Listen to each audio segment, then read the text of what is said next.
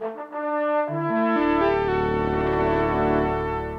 about a week or two ago, I posted a clip on my Instagram of some skate footage that I'd shot recently. And I got a lot of messages off people saying, like, how did you do it?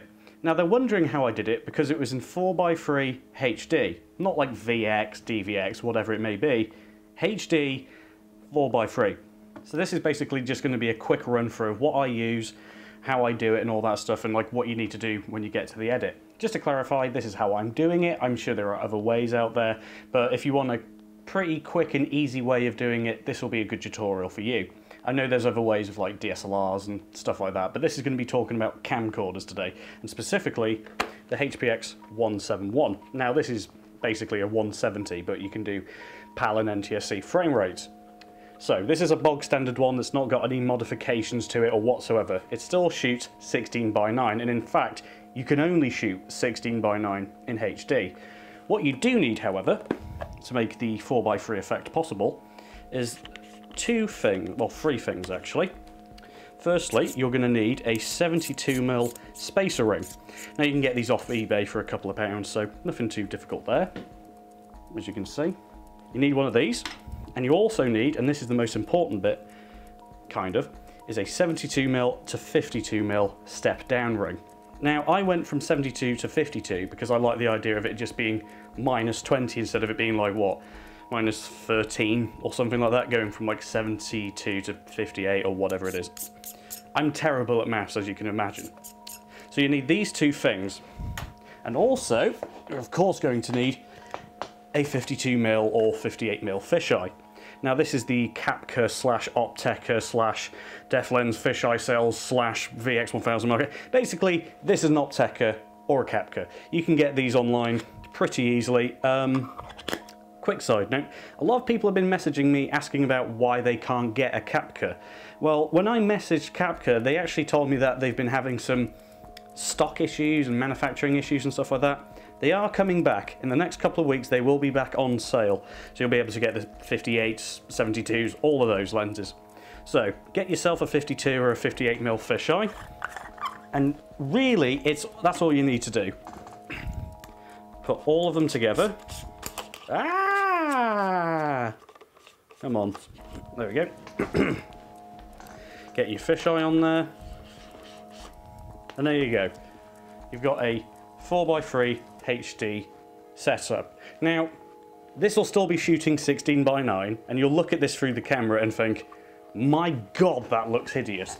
So when you turn the camera on, you'll notice you've got this huge amount of vignette running along the 16:9 frame. So I've got the 4:3 guides on, and it's very simple to set up. All you do, press the menu, display setup, safety zone, 4:3. Now this is mainly useful if you're doing long lens, because once you take the lens off, then you've got all the 16:9 frame to play with. So that means you can pan and scan in post. Say you didn't like the framing of a certain trick, well, you can easily just pan it over, because it's a 16:9 frame, but you're only showing 4:3 of it. I know there's proper terms for it, but you get what I'm saying. So, like I was saying, if you shot something and you didn't like how it looked, or the framing was a tad off, you can just move it over a bit. You have that leeway. And say you wanted to have a little bit of movement in a static shot, you know, as an example, you can just add a little bit of movement, you know, keyframe it, and you can have it going along. Be quite nice. So that's really all you need to do in the camera. Yeah, that's pretty much it. So you've gone out, you've shot your kit with your camera, you know, with your fisheye and all that stuff. Now I'm going to tell you how you work with it in your editing software. Now today I'm going to be using Adobe Premiere Pro. However, this will work with Sony Vegas, Final Cut, Avid, if any of you are mad enough to edit a skate video on Avid. So I'm going to jump to the screen on my laptop. Hopefully it's not recording my face. Nope. So I'm going to just make a new project. Call it 4:3 HD test. Nothing fancy. So first thing I'm going to do is I'm going to make a sequence. Hit that. Now I've already got a pre-made sequence kind of setup already made, which is 1440 by 1080. Now that is 1080p but in 4:3. Now I've got it set to 50p because that's what my project I've been working on is being shot at. Everything else is bog standard, so I'm going to go with that. So remember, 1440 by 1080, whatever frame rate you're shooting, 50, 60. And yeah, that's pretty much it. So let's name this Big Bum Edit 01. Now I'm going to import me footage. So I'm going to just go with, I think this is a bale. So here's my clip, right? Now as you can see in the playback, you've still got those hideous, massive vignette. Now, you could work with that. Don't know why you would. All you really need to do is drag it into your 4x3 HD timeline. Keep existing settings I mean.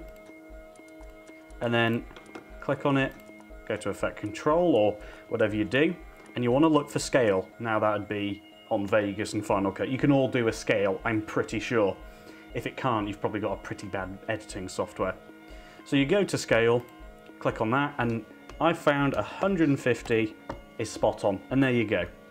You've got a nice, clean 4x3 video. Look at that. Now, the person I was taught this, Beltway, I'll leave a link to a video he did in 4x3 HD. I believe he was using a 58mm lens. Now, if I remember correctly, that vignette he was getting with his camera, which was a HMC 150 with a 58mm, his vignette looked, I believe anyway, going off the top of my head, looked more like an MK1. With my setup, using the 52mm fisheye, I've got a vignette which I'd say is close to a DVX with an MK2 zoomed fully out. Now I like that. I like that amount of vignette. It's incredibly wide. I actually think the DVX MK2 is probably the widest setup. I'm sure there'll be people out there who'll disagree. But for me, this is perfect. This is a good amount of vignette. It's super, super wide, almost annoyingly wide. You have to get super close. But if you want a little bit less vignette, go with the 58mm. It's probably going to work out for you. And that's it. Piece of piss. Thanks for watching.